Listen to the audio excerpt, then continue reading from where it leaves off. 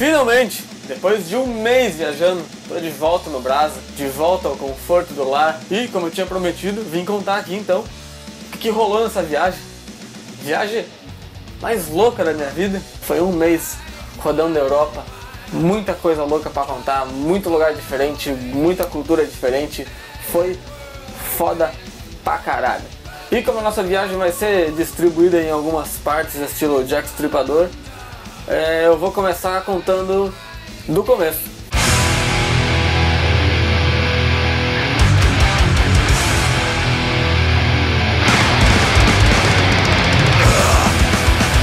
De julho, estamos começando a trip aqui, pegando um avião para ir para São Paulo. Massa!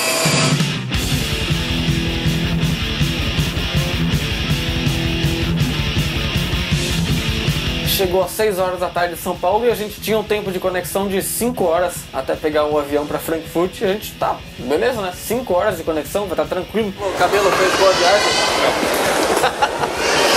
Agora a gente pediu prioridade nas nossas malas, mas como prioridade de Cuerrola, chegou um monte de mala convencional antes da nossa. O problema já começou ali. Se a gente deixasse para pegar o ônibus da companhia, que era de graça, para trocar de aeroporto, a gente ia chegar em cima, no laço ali, para conseguir pegar o avião. E daí, obrigatoriamente, a gente teve que pegar um ônibus alternativo para chegar na hora certa.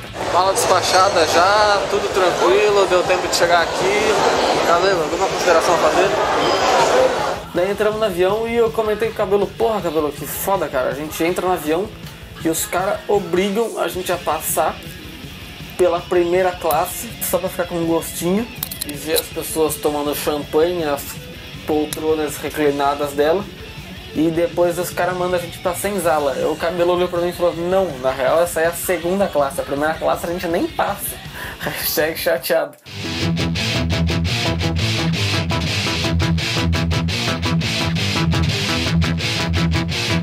Mas chegamos vivos em Frankfurt, descemos do avião e daí tinha aquela questão da alfândega, porque eu acabei levando umas garrafas de cachaça, levei uns limão pra fazer caipirinha, levei açúcar e açúcar é um negócio assim não muito legal, né? O cara, pá, que você é saco de pó que você tá trazendo aqui? Por sorte, ninguém na alfândega revistou a gente passou a alfândega tão despercebido que na hora que eu me dei conta eu já tava na rua do aeroporto. Depois eu vou abrir a mala pra conferir, mas acho que tá tudo aqui dentro, cara. Foi muito tranquilo. A gente acabou de pegar o mapa da cidade agora. A gente tá indo pra estação de metrô pra chegar até a estação de ônibus, onde a gente vai pegar o ônibus do Metal Days.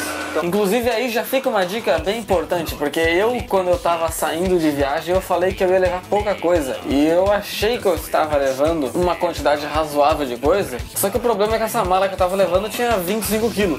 E ela não era uma mala adequada para se carregar nas costas. Ela acabou rasgando logo depois que a gente saiu do aeroporto. Então eu fui até o Metal Days com essa mala. Tô derretendo aqui o cabelo já, começando a derreter. Até o metrô de São Paulo, que é mais geladinho, né, cara? Pelo menos tem ar-condicionado. Eu peguei o metrô de São Paulo tem ar-condicionado, é mais tranquilo que aqui.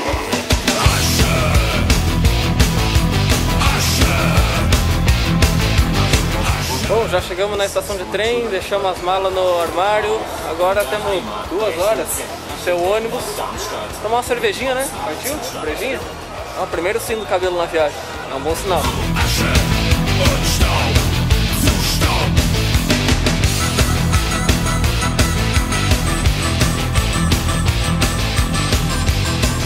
Depois disso a gente pegou as malas de volta e fomos pegar o ônibus, porque o ônibus saía às 7 horas e ele dizia pra gente chegar às 6h30.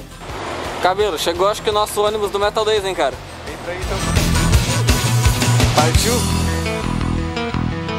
Chegamos 6h20 no local marcado, achando que a gente ia estar abafando. O cara olhou pra gente e falou assim, vocês são os brasileiros que estão vindo na excursão. Eu falei, porra, como é que você sabe que a gente é brasileiro? Só falta vocês. E não precisamos nem mostrar o ticket, porque o cara falou que só tinham 2 brasileiros no ônibus. E acho que a gente já sabe quem era.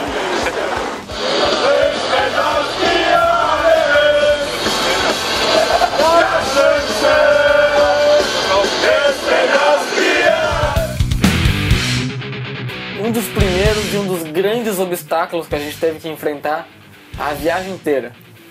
E se resume em 2 palavras: cerveja quente. Sabe quando você vai no mercado e você vai comprar queijo, iogurte e tem aquele freezer com os frios? É ali que eles guardam a cerveja, que é pra eles, aquilo ali é gelado o suficiente da cerveja. Você jamais vai encontrar um freezer que nem aqui no Brasil, a menos 3 graus, a 0 graus ou coisa do tipo. Quando você não encontrar temperatura ambiente, você tem que comprar a cerveja a temperatura ambiente lá, que é muito comum também. E o pessoal vem muito equipado por essas excursões. Inclusive teve um cara que levou um mini amplificador e tava botando som, e eu falei, pô, deixa eu botar um som também do cara. Não, claro, bota aí. Peguei e botei, claro, obviamente a melhor banda do universo pra tocar. Botei um Massacration. E o filho da puta conhecia o Massacration ainda. Eu não lembro, ele falou o nome de uma música. Porra, esses caras são legais pra caralho, eu conheço eles, muito engraçado o som deles. E lá pelas 10 da manhã, se eu não me engano, a gente chegou no Metal Days. Mas isso aí é outra história e a gente vê semana que vem. Então, se você estiver curioso pra saber o que aconteceu, como é que vai continuar isso aí, como é que foi o Metal Days, foda pra caralho! Curte o vídeo, compartilha, mostra no Facebook, publica naquele site que você tem lá, naquele blog que você fez em HTML lá em 96 e... é isso aí. Depois da noite inteira viajando, finalmente aterrissamos no festival. Tô cansado, carregando essa porra dessa mochila gigante. E espero que o festival não seja muito longe de onde o ônibus deixou a gente, cara, porque eu não quero levar essa mochila por muito tempo, cara, tá bem pesado.